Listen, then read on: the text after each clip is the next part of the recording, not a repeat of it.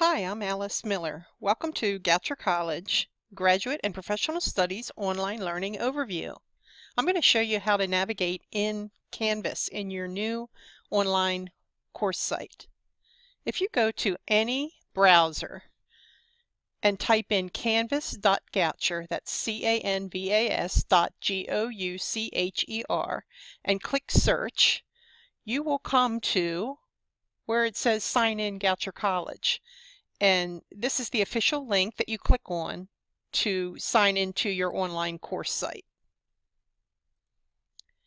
The first thing you'll see is your login box, and by email you should have received your username and password. And my username is almiloo1@goucher.edu, and yours will look like that.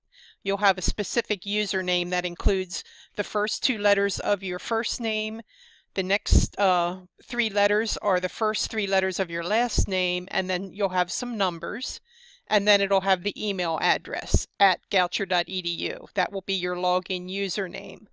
And you'll also receive a password. Make sure you type the password in and be aware of the fact that you need to do upper and lower case exactly the way it's sent to you. And then you just come over here and click the login button.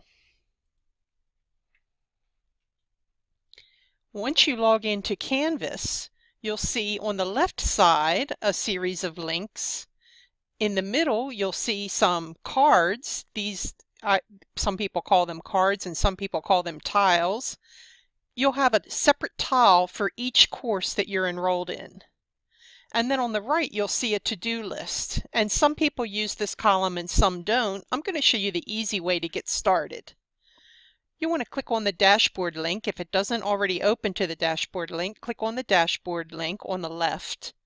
And then click on the course tile that you'd like to open. And I'm going to open my sample course site.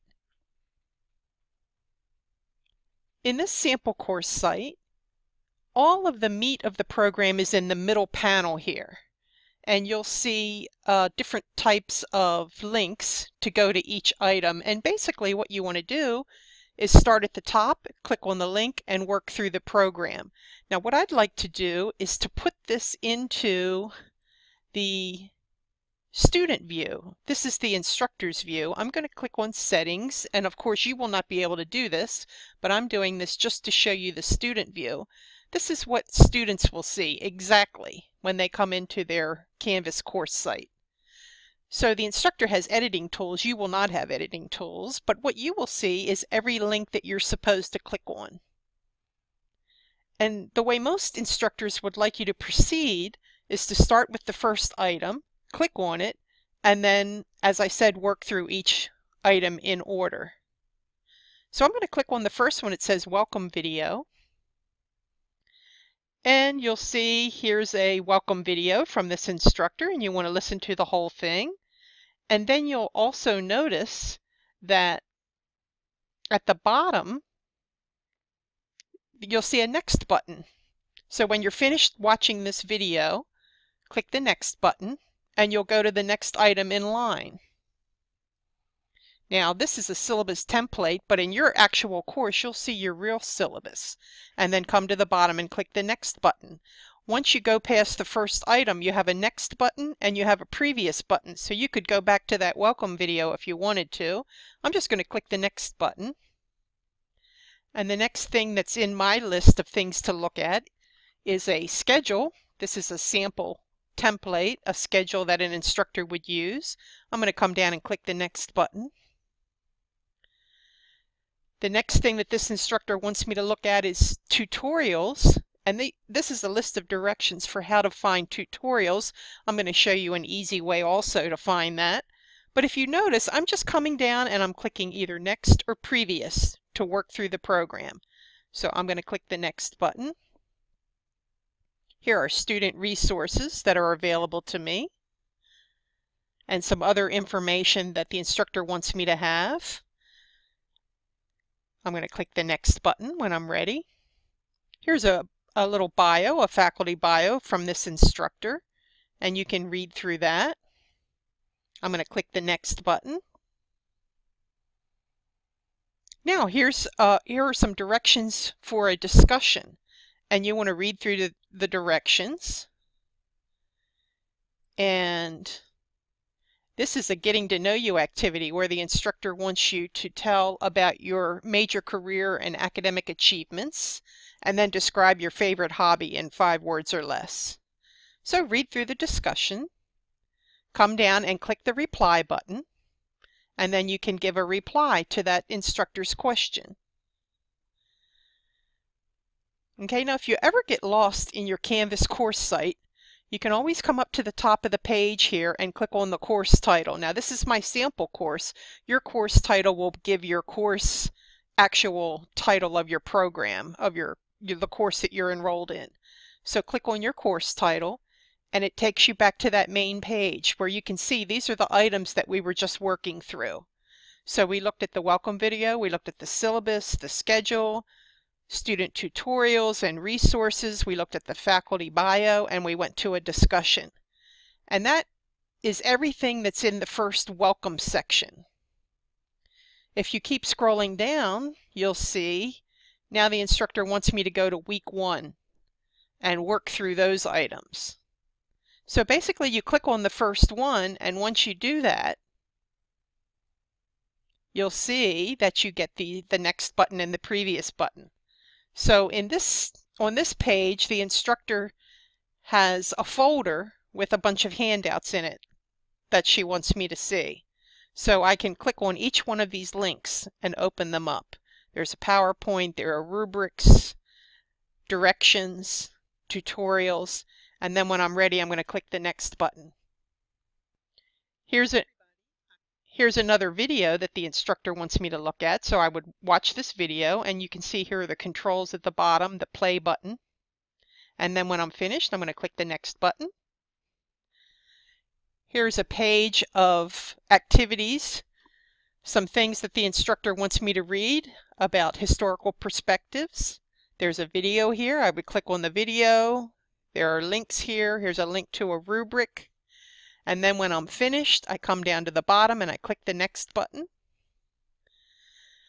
Here's an article. Now, sometimes when you click on a next button, you'll see this big blank space. Well, the link is right here. You come up and click on the link, and that's how you open up that page. Here's an article from CNN that the instructor wants me to look at about inventions. It's being a little temperamental, but basically that's what that is. And then when you're finished, you'll see here's the article about inventions set to change the world. When you're finished, you'll see it's a new tab, so you come up and click on the tab to go back to your course site. So when you come to an article, you have to click on the link, and then when you're finished, you come up and click on the tab to go back to the course site. So now I'm back in the course site. I can scroll down and see here's my next button. So I'm going to click on the next button and go to the next item. And it's a content page. Maybe you never know what's going to be on a content page. It could be an image. It could be, here's a wiki assignment directions. Here are 2 other documents the instructor wants you to look at. And then when you're finished, you come to the next button. Now, if you want to go back, remember you've got that previous button. You can go back to that article if you want. Or just come and click the next button. And I'm going to keep doing this. I'm going to click the next button until I get to the end. Now, the next item the instructor has in the course is to submit a paper. If you ever have a paper to submit, you'll get one of these assignment drop boxes. And you just click on this button that says Submit Assignment. And I'm going to scroll down here so you can see. You'll see a Choose File button. Of course, you want to follow the directions. If your instructor gives you specific directions, they'll be right here, and you follow those directions. But generally, you'll have a Choose File button where you can go to your computer, and this comes right to your computer files. And you can go to a flash drive or wherever you have your files on your computer, and then you can pick an item that you want to upload to that assignment. So let me go back one step. Here you are in the assignment drop box. You click where it says Submit Assignment, and then choose File. And then when you choose a file, let me just pick anything out of here. Here's a Word document, and I can double click on it. And you can see next to the Choose File button, I'll now see the title of the document that I'm uploading. And then you just click where it says Submit Assignment. And so now it says it's turned in. So you get a little success check mark. And if you want to resubmit the assignment, you can resubmit the assignment by clicking on this Resubmit Assignment button. But basically, that's a very easy way to upload a paper to a Dropbox. And then when you're ready, you go back to the next button. And now there's a discussion at the end of this session. So remember, when I'm in a Canvas course site, if I ever get lost or ever want to review where I've been, I come back up here to this, they call this a breadcrumb trail at the top of the page, and this shows everything that you've clicked on, and you can go back and click on the course title, and now you're right back on the main page. So far what we've done is we've logged into Canvas, we went through everything, every item that's in the welcome box. Scroll down, we went through everything that's in week 1. We actually submitted a paper, and we went to the discussion at the end of that session. And you'll go as far as your instructor wants you to go in the course. Now let me show you where you can find some help. Remember, if you get lost, you can come up and click on your course title. But in this far left column, you'll see there's a Help button. And if you click on that Help button, the very first thing you'll see that is a link that says Training and Support for Goucher Users. So you can click on that, and you'll see links, frequently asked questions. There are videos that you can look at. There's the student guide. If you click on the student guide, you'll see a link for everything that you are interested in. So if you want to learn about discussions, you can click on the discussion link, and then there are questions. Maybe the answer to your question is in this list. How do I view discussions as a student? How do I view the rubric? And so on. So this is a very handy guide right here for any question that you may have. How do I view an assignment as a student? How do I add images? How do I submit an online assignment? Okay, so having access to that student guide is really great. So let me go back a step and review how we got here. We're going to go back to the dashboard. On the left here, you'll click on Dashboard. You click on your course tile to open a course site. You click on the links in the middle of the page to work through each section. And then if you need help, you come over here on the far left in this blue banner, and you click on the Help button. And the first item says Training and Support for Goucher Users, and that's where you'll find that user guide. You can also come down here and you can chat with Canvas support. Here it is for students. You can, there's a hotline for students. You can report a problem, and again, you can search the Canvas guides.